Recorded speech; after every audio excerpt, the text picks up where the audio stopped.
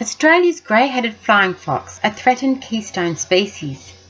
The capacity to fly long distances each night makes the grey-headed flying fox a key disperser of pollen, seed and nutrients, therefore a species on which the sustainability of eastern Australian ecosystems depends. However, due to population decline and ongoing clearing of their habitat, this megabat has a threatened species listing of vulnerable. This listing means the species faces extinction in the medium-term future. Additionally, as indicated in a study by McConkie and Drake 2006, megabats quickly become functionally extinct. That is, without large numbers, they cannot fulfill their role in the ecosystem. However, despite the importance of this protected species to a sustainable environment, these megabats continue to be disturbed, displaced and destroyed. Reasons for decline of grey-headed flying fox populations include the following. A. Deforestation and fragmentation of habitat has depleted roosting and foraging resources. The resulting malnutrition and displacement may contribute to reproductive failure and vulnerability to predation and to anthropogenic threats such as power lines. B. Associated with global warming, increased incidence of extreme weather events is increasing megabat death from heat exhaustion, injury and starvation. C. When foraging in orchards, lactating grey-headed flying foxes are the most likely megabat to be shot, to be trapped in poorly designed netting, or to starve in camp when their mothers do not return. D. Attempts to displace colonies from urban roosts have resulted in death from separation of pup and mother, heat exhaustion and stress-related miscarriage. And E.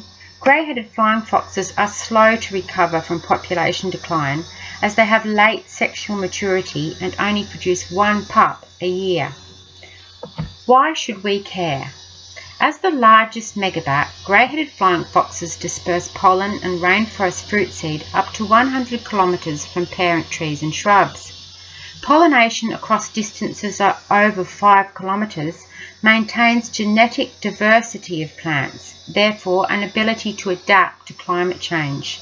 Further, many species of native flora are adapted to pollination by megabats. Additionally, by dispersing seed and nutrients, megabats contribute to reforestation of degraded land and to the flow of nutrients in marine environments. Indirectly, many native fauna species rely on the presence of grey-headed flying foxes in the ecosystem. For example, the koala relies on megabats to pollinate 50% of its feed trees. However, for an ecosystem to be sustainable, a large population of a keystone species is necessary to fulfill their key roles. What can we do? Conservation and connection of fragmented native forests, including coastal overwintering habitat and traditional roosting sites, is a priority for the protection of grey-headed flying foxes.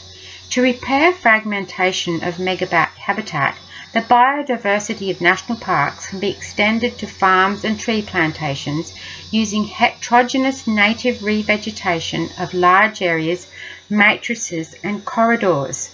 To support non-lethal management of the grey-headed flying fox in orchards, citizens can assist conservation groups such as Don't Shoot Bats in lobbying governments to end licensing to harm megabats and to subsidise the cost of effective netting.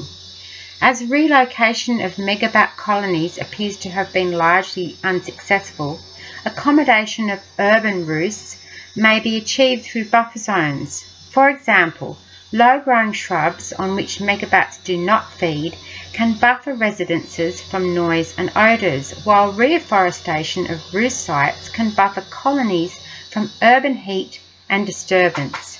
Continuing to address the negative image of megabats may promote conservation. For example, education around prevention of interspecies disease may reduce fear of megabats. Additionally, community consultation and support of low-impact tourism at urban roosts and of wildlife and land care organisations may encourage conservation.